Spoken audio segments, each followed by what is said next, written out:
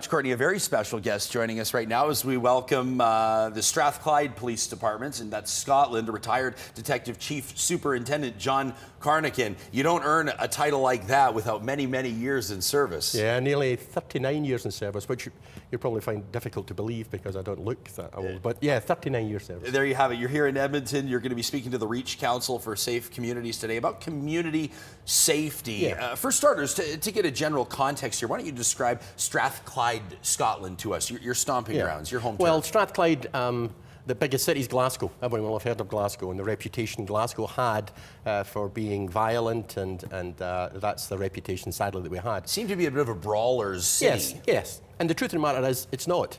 If you don't come from Glasgow and you're visiting Glasgow, your chances of being the victim of a crime are, I think, 0.0001%. We don't have that. It happens in the poorer areas of our city, and it happens to individuals who live close to one another, and that's what makes it the same for any city in the world. The issues are the same in relation to violence. Our violence reduction unit is what we've been working on for the past 8 or 9 years, and it's about using public health, because violence is a public health issue. It's not a policing issue. I think if you talk to Edmontonians, they would probably echo this understanding that I think across Canada, people that don't live here might look at, say, for example, Edmonton's homicide rate, especially from a couple of years ago, and judge an entire city based on that. But you talk to the average Edmontonian, they probably feel relatively safe. Yeah, absolutely, and it's the same in every city. Every city I go to, and I do quite a bit of travelling, you'll find it's the same challenges. It's young people who are disenfranchised, they're alienated, there'll be issues with alcohol, there'll be poor social outcomes, there'll be poor educational outcomes, young people who don't have much to do, and violence becomes a way of life, and that's what happens. And another issue I think that's probably universal, sadly, is violence against women and domestic violence. Because if you don't fix violence against women and domestic violence, you'll never fix violence. That needs to be the focal point.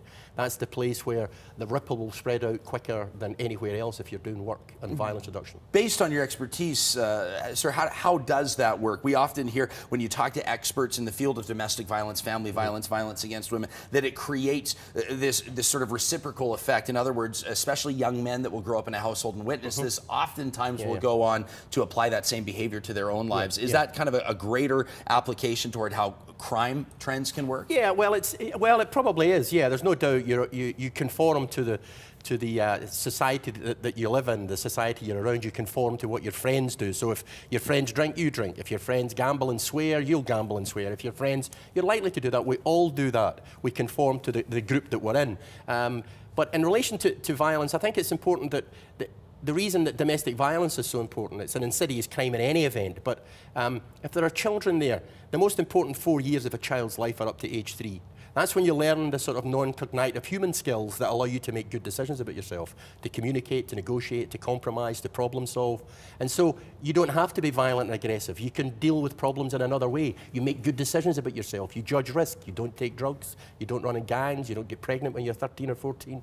You make good decisions about yourself. Finally, very quickly, Edmonton's police chief went to City Council several months ago asking for funding that ultimately he did not receive, or at least didn't receive the lion's share that he wanted. If you had to pick and choose in today's reality where you would apply funding when it comes to community policing to pursue community safety, where would you put that money? Well, the first thing I would do before I spend any more funding on anything is check what we're already spending and get people working together to work together better and coordinate services that already exist, because I think you'll find there'll be lots of slack in every service and not just in policing. So more money is not really the answer to these things often, I think.